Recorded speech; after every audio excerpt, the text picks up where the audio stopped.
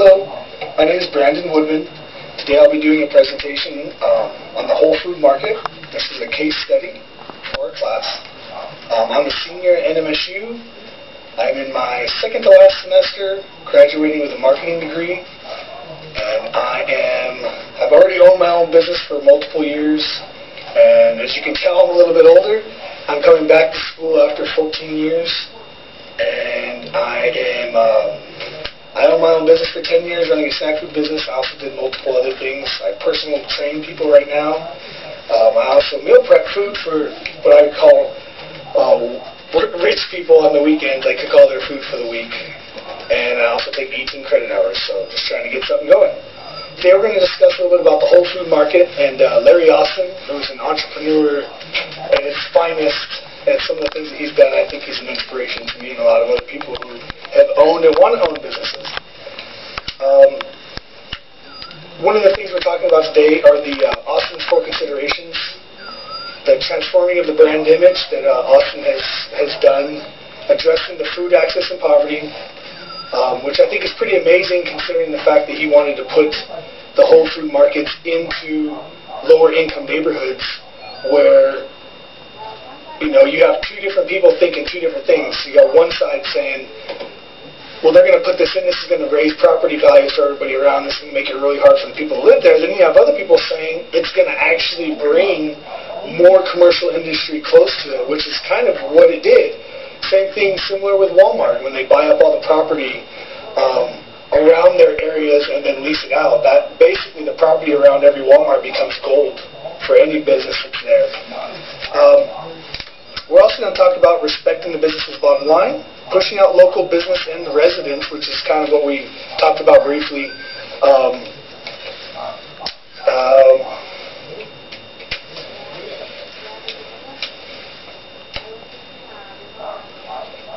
We're also going to talk about Austin's recent strategy to consider the low-income urban communities as part of its store development. Store expansion strategy is Austin's key growth. The store expansion strategy is Austin's key strategy for growth. I'll reference Walmart often, and that's because the company that I work for, I'm typically in Walmarts, and I've been dealing with Walmart for about 20 years, so I see a lot of similarities in the way that the businesses are run. Another thing I want to discuss today is the impact of the problem. The impact of the entrance of the low-income urban communities was amazing.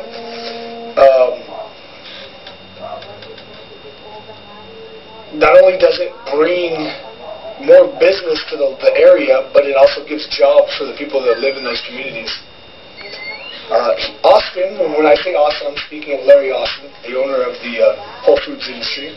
Austin believed there was enough room for everybody, which I think is amazing, because a lot of times nowadays it's all about just the profit, which I know is always going to be the bottom line for any business, but there's also the side of it that he saw, which is the low-income areas being able to expand and have businesses want to actually be there.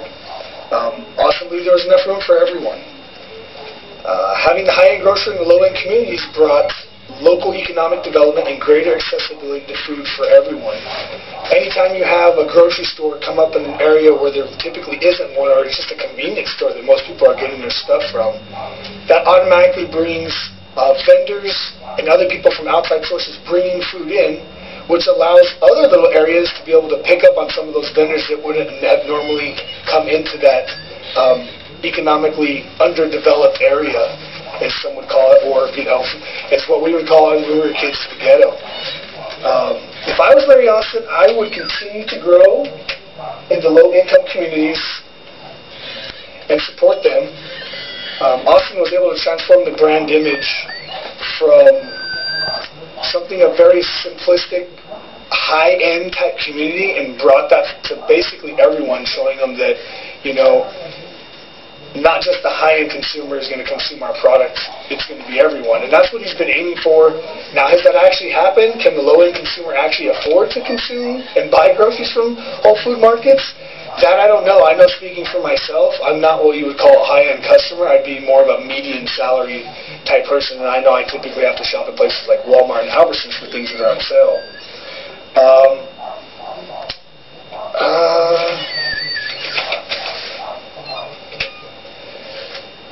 three P's, people, profit, and planet. Basically what that boils down to is the social, environmental, and economic concerns that are important to the bottom line of any company. I can't name the company I work for, but I work for one of the largest food companies in the world. And I know at least once a month we're constantly doing things on economic sustainability. We're always doing training on social concerns and how to act, training on, of course, stuff like internet, Facebooks. Not only that, but we're encouraged every single year to donate money to United Way. We get time off of work to donate our time to different charities. I donate my time to Roadrunner Food Bank. And for 3 years, I used to help run the food bank in Hatch. The bottom line is very important to the longevity of the company. If only 2 of the 3 aspects are being taken care of, the company will not succeed. So if the company is only focusing on social and environmental concerns and not economic, they're not going to make it in the long run, because when a company is making profits and making money and they give back, that's when I've found that the company does the best. I own my own business for 9 years, and I found for myself, when I donated back to the community, my business got better. When I donated product to the local schools to sell for their local fundraisers, that brought more people into my business and saw that I and my family and the people that work for me were good people that wanted to continue to do business with us. And that's a small company. This is no Whole Foods market. In the world we live in today, companies must find ways to give back.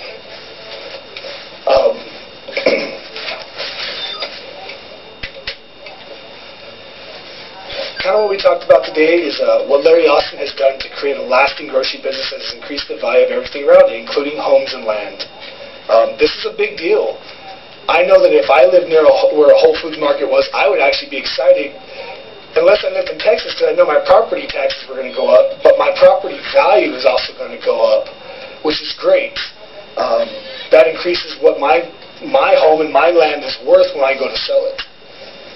Some critics will claim that by having the Whole Foods market in these once low-income urban areas promotes local economic development. That's the side that I'm more on, having been a business owner and seeing what some of the large companies actually do care about. Of course, it's always going to be bottom line profits, but when the profits are there and they're giving back, there's a lot that they can do with those profits. A lot of people think that this is only going to benefit developers, which is for, the local economic development. That is also true, but the bottom line is people have to work at these stores, and the people that live in the vicinity are going to be some of the people that have a better shot of getting a job there also. Other critics claim that it drives out local citizens, and I could also see that too, being if you are low income and you're having a hard time and you're barely able to make it, and then they build the Whole Foods market, and now your home value goes up, and they say maybe you're renting, and now you pay $800 a month, and now you got to pay $1,500 a month. I do see that side of it, but from a business standpoint, Larry Austin is an entrepreneur in the grocery industry. I've been working in the grocery industry now for 20 plus years, and I've been with a company I've been with for 7 years now.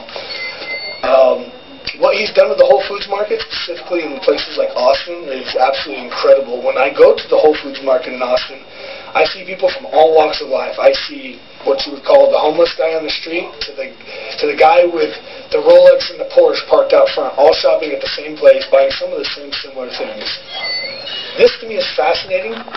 The grocery store itself is fascinating to me. I deal with H-E-B's, Albertsons, Walmarts, Sam's Club, Costco's, Lowe's, the list of Randall's, the list goes on and on. The one thing I do find, though, is that some of these companies find these specific niches, like H-E-B in Texas with the wine tasting in the back. Whole Foods is taking that to a whole nother level. Everything that they do is quite amazing, and they have pretty good prices. I'm a big fan of Trader Joe's personally, smaller end, a little bit lower prices, but the Whole Foods is like the super center of the organic industry. Thank you all for your time for listening to me. Again, my name is Brandon Whitman. I'm a senior at NMSU. Thank you for your time, and you all have a wonderful day. Goodbye.